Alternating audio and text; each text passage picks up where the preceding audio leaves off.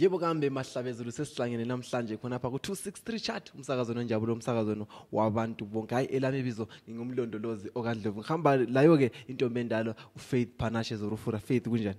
Ngiyabonga mlondolozi kunjani? Hayi mina ngiziphilele. And welcome to the 263 Chat Weekly News Update. And to get straight into it, TRGANSFORM has been named the coalition leader. The leader of the MDC-T and former Prime Minister Morgan TRGANSFORM has been nominated the leader of the proposed Grand Coalition. 7 political parties gathered at Zimbabwe grounds on Saturday, in which they announced the formation of a new alliance dubbed the MDC Alliance, to be led by the veteran opposition leader. The parties include Professor WELSHAN, MDC, JACOBA NgeSonto, Transform Zimbabwe, NDONGA, Multi-Christian Democratic Party, ZIMPF, and TENDAI BITI'S PTD.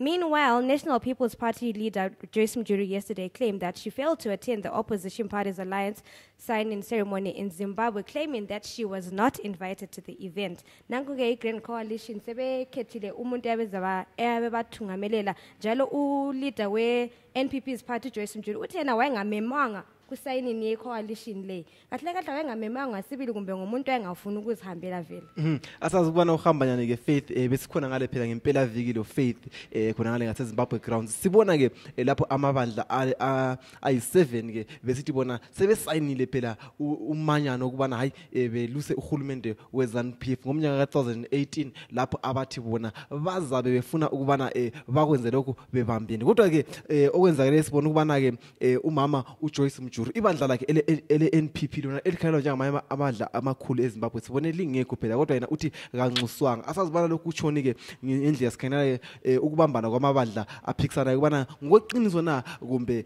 kulokuphosa phakathi. Kodwa ke sibone ke kusiba lokulwisana ke lapho ke umama uThokozani Khupe la echayiwe khona ngale echayiwe ke phela kona ngobulawa phela ngemva ubana ephikisane lo daba lokubambana kwabantu laba. Ungasibayela udaba ulandela Faith. Singena endabeni UNkosazana Khuphe Utshaywa ekwabulawayo. UNkosazana Khuphe Utshaywe emhlanganweni weMDC. UNkosazana Thokozani Khupe Utshaywe ngabantu ngeSonto abacatshangelwa ukuthi ngamalunga ebandla leMDC-T. Abathi bafuna ukuvimba umanyano weMDC Alliance obunjwe okusemthethweni ngomgqibelo. Abantu laba bangene umhlangano weMDC-T kobulawayo obuhlolisisa umanyano weMDC Alliance lokumele kwenziwe. Kubikwa ukuthi bachaye uKhuphe babanjwa ngezinye iziphathamandla zebandla leMDC-T ezibakhiphe ngenkani emhlanganweni wamalunga eNational Executive Committee leProvincial Executive Committee abavele eMatabeleland North, Matabeleland South nakobulawayo. Kusanjalo umnumzana Morgan TRGANSFORM usethe yena lakhe ibandla lakhe yena lizajezisa labo abazatholakala belecala kolundaba.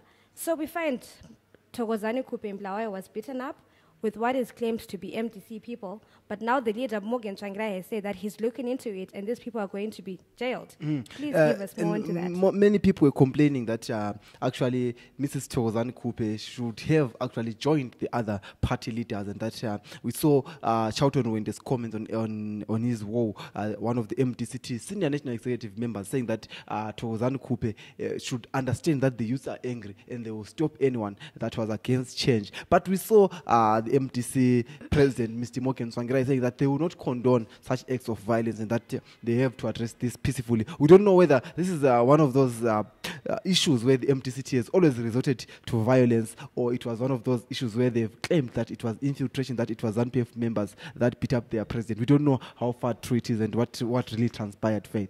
True, but on the day with we had a side interview, and one of the guys mentioned that she didn't come through because she was busy with other things. So right now we really do not know what was the main reason behind her not coming. Indeed. However, Mpogo Chinga fight over war vets. Vice President has reprimanded welfare services for war veterans, war collaborators, former political detainees and restrictees, Minister Colonel retired Chinga Dube, for supporting veterans led by Comrade Christopher Mchangwa. Comrade Muchangwa, this is in quotes, "You are right, but do not include Victor Matemadanda and Muchangwa in your issues. If you lean on those two, you will fall for sure. We want those two to come for dialogue, but if they do not want, do not force them. Let them be. We cannot support people to do this, just like Muchangwa and Matemadanda. So I encourage you, Comrade Chinga, to panel beat your issues regarding these two people.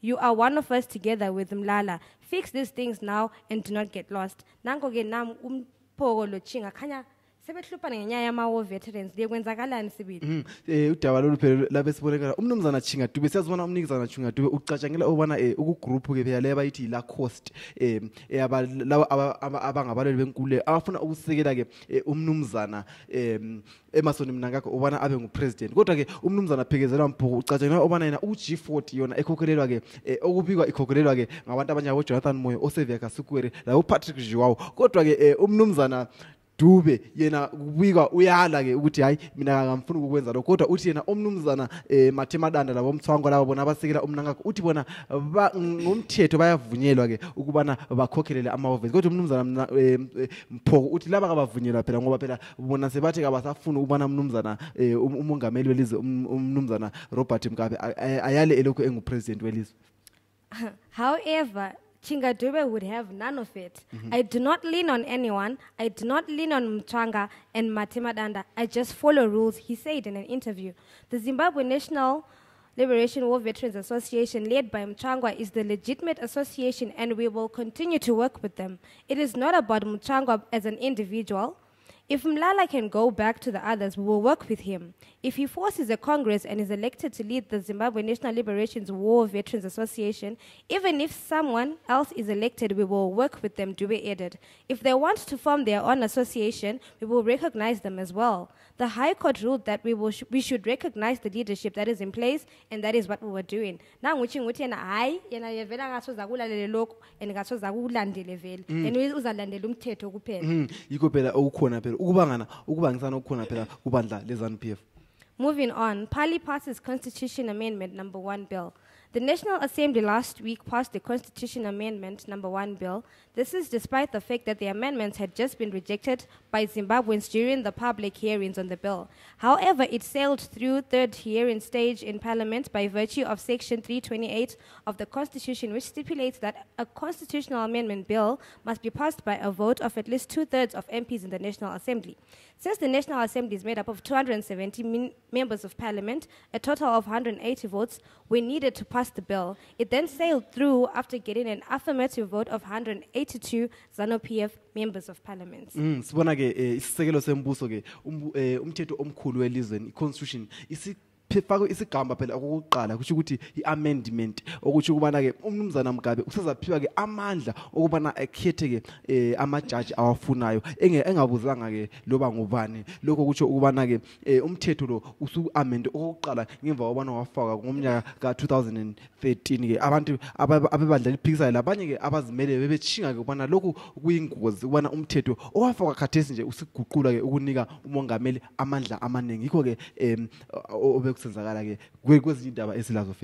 Moving on to elections, ZANU-PF targets 5 million voters. ZANU-PF has set an ambitious target to mobilize over 5 million supporters to register to vote and seal emphatic victory for the party in the 2018 harmonized elections.